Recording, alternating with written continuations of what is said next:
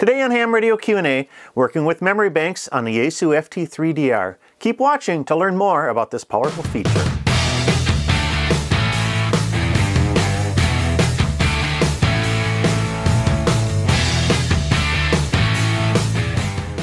Hi, I'm Michael, KB9VBR, your host for Ham Radio Q&A.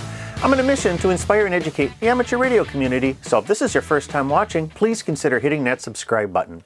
One of our viewers, Speed, asked the following question. Thanks for this video and your blog about setting up APRS. I have a request. Would you make a video explaining how to set up FT3DR memory banks? I understand the concept, but following the steps in the FT3DR advanced manual is confusing. Well, that's a great question, and in this video we're going to dive into the memory bank feature, which is a really powerful feature that's found in Yaesu's FT3DR. But first, let's go into a little bit of background information.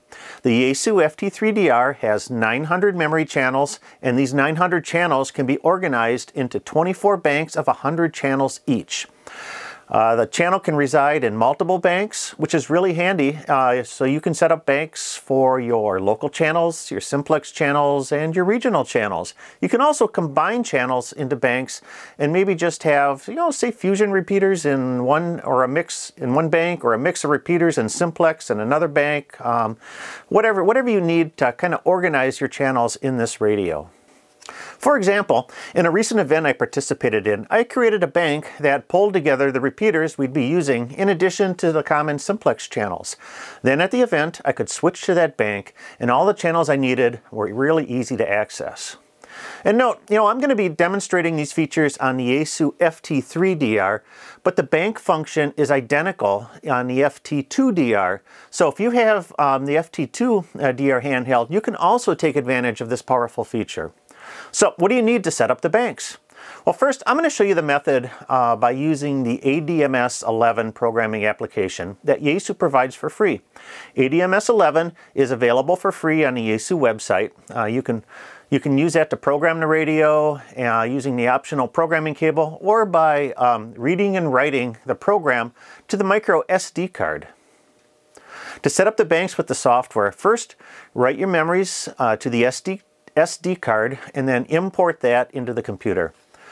In the spreadsheet display on the screen, scroll all the way to the right until you see several columns marked Bank 1 through Bank 24.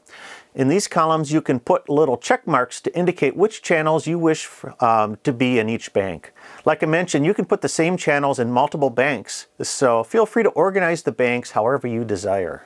To make the organization process easier, you can also name the banks just like you would name channels. To do that, go under the Settings menu and select Settings.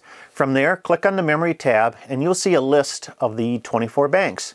There you can give your banks descriptive names to make choosing them on the radio easier. Next to the bank name is a checkbox for Bank Link. You can link 2 or more banks together so that when you scan the banks, the scan feature will scan both banks. For example, say I want to scan both my local and my simplex banks. I could check both those banks. They would be joined together, but the channels still reside in their respective banks. After you're done setting banks, you can write the data back to your SD card and then read it back into the radio. Now that you saw how to set the banks feature in the software, let's switch over to the radio for setting, changing, adjusting the banks. To use the banks feature, first make sure you're in the memory mode. There should be a little M in the upper right of the display. From there, to activate the banks, press the F button and then press the bank button that appears on the display. Once you select the bank button, you'll see the B in the upper left of the display, and you'll be taken to the first memory bank.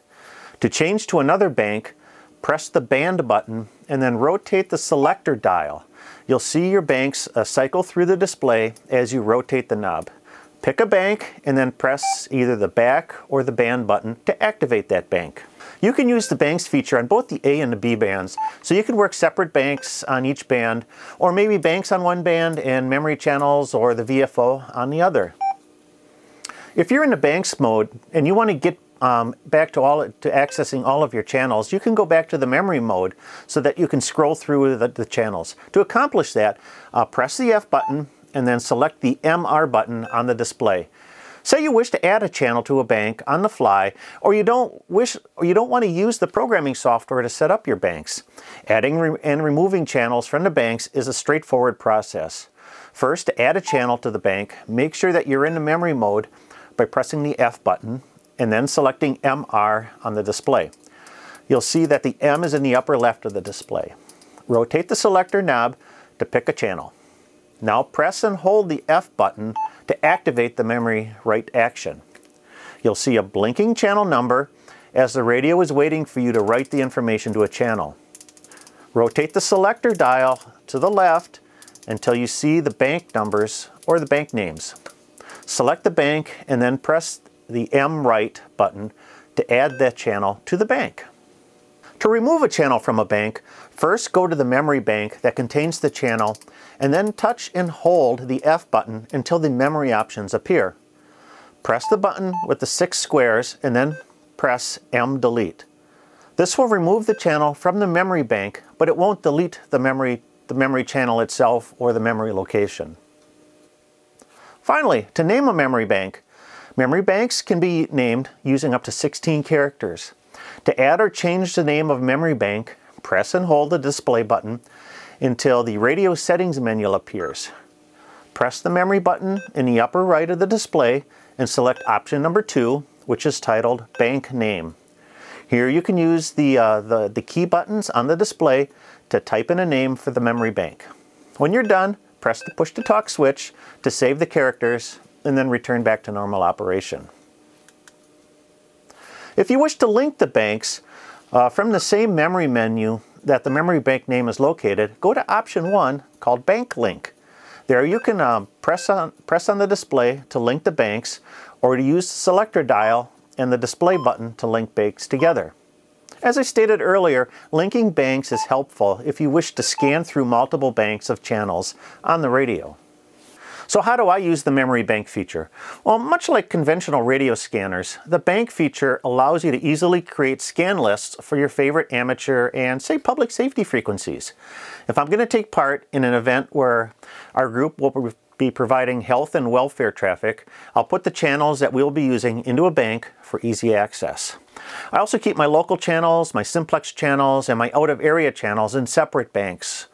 Since banks can be created on the fly in this radio, it's easy to organize your channels in the FT3DR in such a way that makes them easier to access, no matter if you're monitoring the local repeaters at home or you're traveling to an area outside of where you normally listen.